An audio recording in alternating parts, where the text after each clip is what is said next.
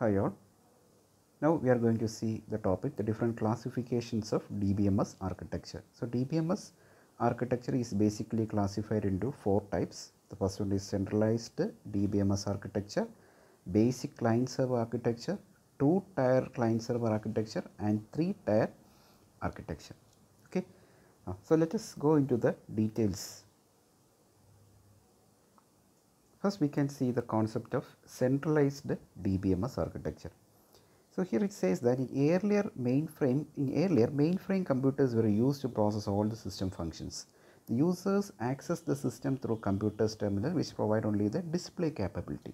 അപ്പോൾ പഴയ കാലത്ത് നമ്മുടെ സിസ്റ്റംസുകൾ എങ്ങനെയായിരുന്നു? Main frame സിസ്റ്റംസിലെല്ലാം this processing is done by another system. Okay, there will be A system that will be done all the processing part. Okay, so this processor will be connected to many display terminals. Clear? അപ്പം നമുക്കൊരു സംഭവം display ചെയ്യാൻ മാത്രമായിരിക്കും നമ്മൾ ഈ display terminals ഉപയോഗിക്കുന്നത്. അതിനകത്ത് ഇതെല്ലാം ക്ലയൻസ് ആയിരിക്കും. ഓക്കെ, അപ്പോൾ ഇതിൽ പ്രോസസ്സിംഗ് പവറൊന്നുമില്ല. ഇത് ജസ്റ്റ് അതിൻ്റെ റിസൾട്ട് ഡിസ്പ്ലേ ചെയ്യുക, അല്ലെങ്കിൽ എന്തെങ്കിലും റിസൾട്ട്സ് കാണിക്കണമെന്നുണ്ടെങ്കിൽ അത് ചെയ്യുക എന്നുള്ളത് മാത്രമേ ഉള്ളൂ. All the processing part will be done by this processor terminal. Okay, അതായിരുന്നു പഴയ കാലത്തുള്ള സിസ്റ്റം എന്ന് പറയുന്നത്. അപ്പോൾ അതേ കോൺസെപ്റ്റ് തന്നെയാണ് നമ്മൾ ഈ സെൻട്രലൈസ്ഡ് DBMS ആർക്കിടെക്ചർ ചെയ്തിരിക്കുന്നത്. ഓക്കെ, അപ്പോൾ അതെന്ന് പറഞ്ഞു കഴിഞ്ഞാൽ ഈ centralised system will be having the DBMS. Okay, ഇതിനകത്തായിരിക്കും ഈ DBMS ഇരിക്കുന്നത്, ഡാറ്റാബേസ് ഇരിക്കുന്നത്. ഓക്കെ, അപ്പോൾ നമ്മൾ ഡാറ്റാബേസ് ആക്സസ്, ഈ ക്ലയൻറ്റിന് ഈ ഡാറ്റാബേസ് ആക്സസ് ചെയ്യണമെങ്കിൽ they will come to this centralised DBMS and get the information and display to the system.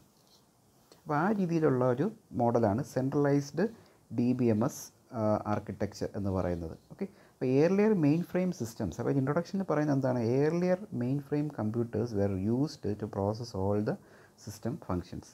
The users access the systems through computer terminals which provide only the display capability. അപ്പോൾ ആ terminal വഴി നമുക്ക് display മാത്രമേ ചെയ്യാൻ പറ്റത്തുള്ളൂ.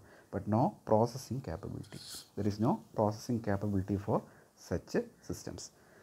The processing is performed remotely on the computer systems. Okay, processing ആരാ ചെയ്തിരുന്നത്? റിമോട്ടായിട്ടുള്ള ഒരു പ്രോസസ്സിംഗ് സിസ്റ്റമായിരുന്നു അത് ചെയ്തുകൊണ്ടിരുന്നത്. Only the display information is send to the terminal. അപ്പോൾ ഡിസ്പ്ലേ ചെയ്യാനുള്ള സാധനങ്ങൾ മാത്രമാണ് ടെർമിനലിന് കൊടുത്തിട്ടുണ്ടായിരുന്നത്. ഓക്കെ, അപ്പോൾ ആ ഒരു കോൺസെപ്റ്റിലാണ് നമ്മൾ ഈ DBMS സെൻട്രലൈസ്ഡ് DBMS വർക്ക് ചെയ്യുന്നത്. So the DBMS functionality, application program execution and the user interface processing wear carried out in one machine. Okay, അപ്പോൾ ഇവിടെ നമുക്ക് ഈ DBMSൻ്റെ capability and application programmes and user interface എല്ലാം നമുക്ക് ഒരു സിസ്റ്റമാണ് ചെയ്തുകൊണ്ടിരുന്നത്. Okay, so this is that system. Clear? And the display part is done by this display monitors or the display clients. So these display clients are connected to this database server or this computer system using a network. Clear? അപ്പോൾ നമുക്ക് if this terminal want to get an information, it will directly go to the system DBMS and get the information and display it. Okay, അപ്പോൾ ഇതാണ് ഒരു centralised DBMS എന്ന് പറയുന്നത്. അപ്പോൾ centralised നമ്മൾ DBMSനകത്ത് എന്താ ഉള്ളത്? നമുക്ക് DBMSൻ്റെ ഫങ്ഷനാലിറ്റീസ്, അതിൻ്റെ ആപ്ലിക്കേഷൻ പ്രോഗ്രാംസ്, ഇൻ്റർഫേസ്, പ്രോസസ്സിംഗ് എല്ലാം ഈ പറയുന്ന ഒരു സെൻട്രലൈസ്ഡ് സിസ്റ്റമാണ് ചെയ്തുകൊണ്ടിരിക്കുന്നത്. ഓക്കെ, അപ്പോൾ നമ്മളതിൽ എന്താ ഉള്ളത്? നമ്മളതിൽ ഈ ഡിസ്പ്ലേ ടെർമിനൽസ് മാത്രമേ ഉള്ളൂ.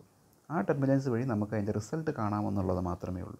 So these display terminals are connected to this system through computer network.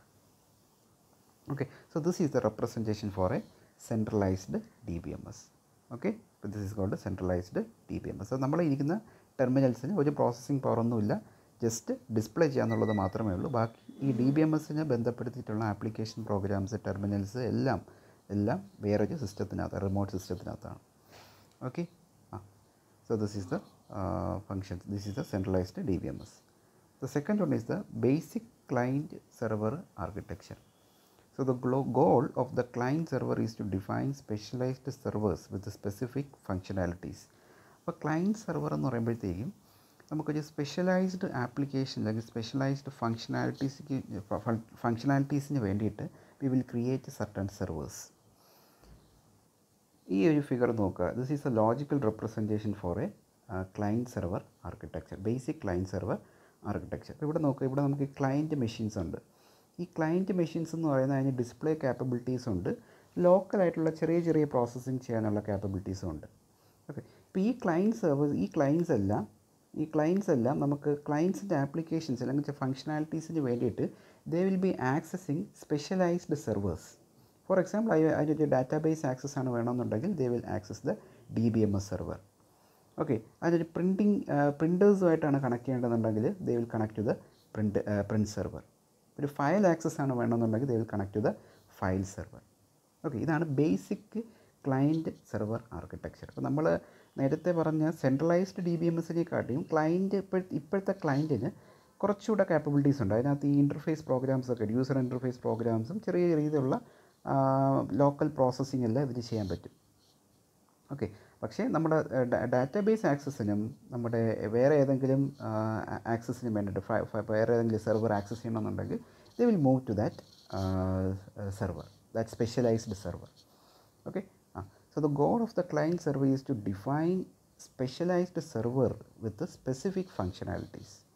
Client എന്താ ചെയ്യുന്നത്? User machines that provide user interface capabilities and local processing. Okay, ഇപ്പോൾ ക്ലയൻറ്റിനകത്ത് യൂസർ ഇൻ്റർഫേസ് ഉണ്ടാകും, യൂസർ ഇൻ്റർഫേസ് പ്രോഗ്രാംസും ഉണ്ടാകും, അതിൻ്റെ കുറച്ച് ചെറിയ രീതിയിലുള്ള ലോക്കൽ പ്രോസസ്സിങ്ങും അതിന് ചെയ്യാനായിട്ടുള്ള ഇതുണ്ട്. Okay, പവറുണ്ട്.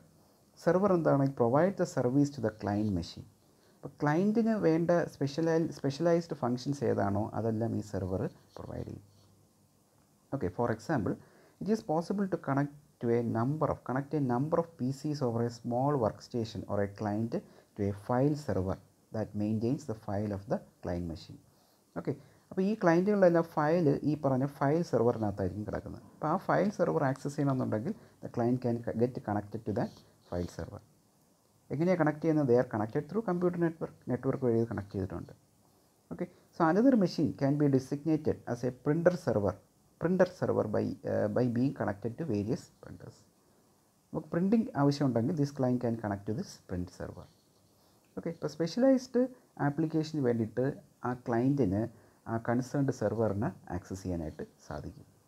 Okay, so this is the logical figure and this is actually the physical two-tier client server architecture.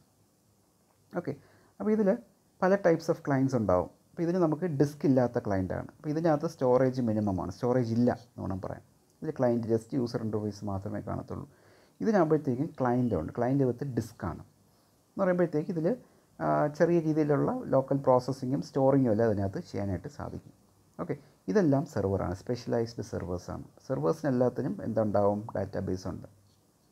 Okay, അപ്പോൾ ഈ ഒരു ക്ലയൻറ്റിന് ഈ സെർവർ വേണമെങ്കിൽ ആക്സസ് ചെയ്യണമെങ്കിൽ ഈ കമ്മ്യൂണിക്കേഷൻ നെറ്റ്വർക്ക് വഴി ഈ സെർവർ ആക്സസ് ചെയ്യാനായിട്ട് സാധിക്കും. ഓക്കെ, ഒരു ഡാറ്റാബേസ് ആണ് വേണമെന്നുണ്ടെങ്കിൽ ഈ സൈറ്റ് 3 ആയിരിക്കും ആ കറസ്പോണ്ടിങ് ഡാറ്റാബേസ് സെർവർ, അതിലേക്ക് അതിന് കൊണ്ടുപോകാനായിട്ട് സാധിക്കും. അപ്പോൾ ഇതാണ് ഇതിൻ്റെ കോൺസെപ്റ്റ് എന്ന് പറയുന്നത്. ഓക്കെ, ഇതാണ് basic client server architecture. Next one is to-tyre client server architecture. ഇപ്പോൾ ടു-ടയർ ക്ലയൻറ്റ് സെർവർ ആർക്കിടെക്ചർ എന്ന് പറയുമ്പോഴത്തേക്കും നമ്മുടെ ക്ലയൻറ്റ് സൈഡിൽ കുറച്ചുകൂടെ ക്യാപ്പബിലിറ്റീസ് അതിനകത്തുണ്ടാവും. അതെ, ക്ലയൻറ്റിന് നമുക്ക് ഗ്രാഫിക്കൽ യൂസർ ഇൻ്റർഫേസ് ഉണ്ടാവും, പിന്നെ ആപ്ലിക്കേഷൻ പ്രോഗ്രാംസ് എല്ലാം ഇതിനകത്ത് റൺ ചെയ്യും. ഓക്കെ, നമ്മുടെ ആപ്ലിക്കേഷൻ പ്രോഗ്രാംസും ഇൻ്റർഫേസസ് എല്ലാം ഈ ക്ലയൻറ്റ് സൈഡിൽ വർക്ക് ചെയ്യും. ഓക്കെ, ഡാറ്റാബേസ് ആക്സസിന് വേണ്ടി മാത്രം it will move to this database server. ഇതാണ് ടു-ടയർ ആർക്കിടെക്ചർ. ടു-ടയർ എന്ന് പറഞ്ഞാൽ 2 layer.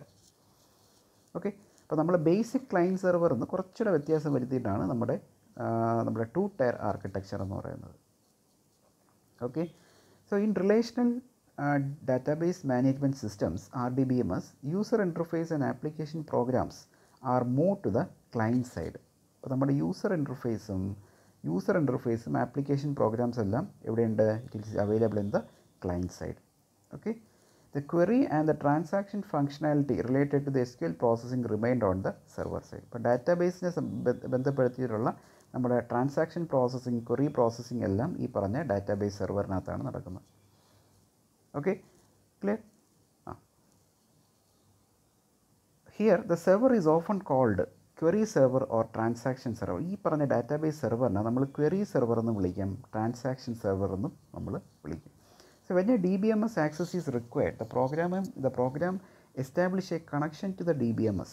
Once the connection is created, the client program can communicate with the DBMS. അപ്പോൾ നമുക്ക് ഈ ഒരു ആപ്ലിക്കേഷൻ പ്രോഗ്രാം ഇവിടെ റൺ ചെയ്യുമ്പോഴത്തേക്കും എപ്പോൾ ഡാറ്റാബേസ് ആക്സസ് വേണമെന്നുണ്ടെങ്കിലും ഈ ക്ലയൻറ്റ് എന്ത് ചെയ്യണം? The client has to get connected with this database server. Okay, ആ കണക്ഷൻ എസ്റ്റാബ്ലിഷ് ചെയ്യാൻ വേണ്ടിയിട്ട് V are having A separate entity called ODBC. ODBC എന്ന് പറയുന്നത് ഓപ്പൺ ഡാറ്റാബേസ് കണക്ടിവിറ്റി. ഇപ്പോൾ ODBC എന്ന് പറയുന്നത് it is an application programming interface. ആ API വഴി, ദാറ്റ് ആപ്ലിക്കേഷൻ പ്രോഗ്രാമിംഗ് ഇൻ്റർഫേസ് വഴി we can the client can get connected to this server and do the communication. Okay, അതാണ് ഇതിൻ്റെ മെയിൻ കോൺസെപ്റ്റ് എന്ന് പറയുന്നത്. Clear? So when the DBMS access is required, the program establish a connection to the DBMS. Okay, ഇപ്പോൾ connection establish ചെയ്യാൻ ആദ്യം connection establish ചെയ്യണമെന്ന് പറഞ്ഞിട്ടുണ്ട്. അപ്പോൾ എങ്ങനെയാണ് കണക്ഷൻ എസ്റ്റാബ്ലിഷ് ചെയ്യുന്നത്? Open database connectivity provides an application programming interface which allows the client side programme to call the DBMS. ഇപ്പോൾ ODBC വഴിയാണ് ഈ കണക്ഷൻ അവർ എസ്റ്റാബ്ലിഷ് ചെയ്ത് കമ്മ്യൂണിക്കേഷൻ പോസിബിൾ ആക്കുന്നത്. A client program can actually connect to the several RDBMS and send query and transaction request using ODBC API. അപ്പോൾ ഒരു ക്ലയൻറ്റിന് several DBMS സെർവറുമായിട്ട് connect ചെയ്യിപ്പിക്കാം. അപ്പോൾ നമ്മുടെ data എന്ന് പറയുന്നത് ചിലപ്പോൾ ഒരു database സെർവറിനായിരിക്കില്ല. It will be split in to different database servers.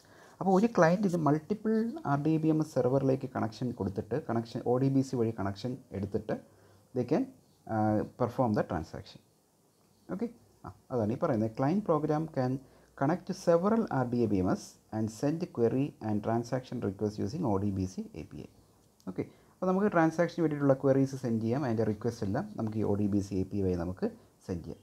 Which are then processed at the server. ഈ queries എല്ലാം പ്രോസസ്സ് ചെയ്യുന്ന എവിടെയാണ്? നമ്മൾ ക്വയറീസ് എന്ന് പറഞ്ഞാൽ എന്താ, നമ്മൾ വേണ്ട റിക്വസ്റ്റ് കൊടുക്കുന്നതാണ്. നമുക്ക് ഇന്ന ഡാറ്റ വേണമെന്നുള്ള ഒരു റിക്വസ്റ്റ് കൊടുക്കും.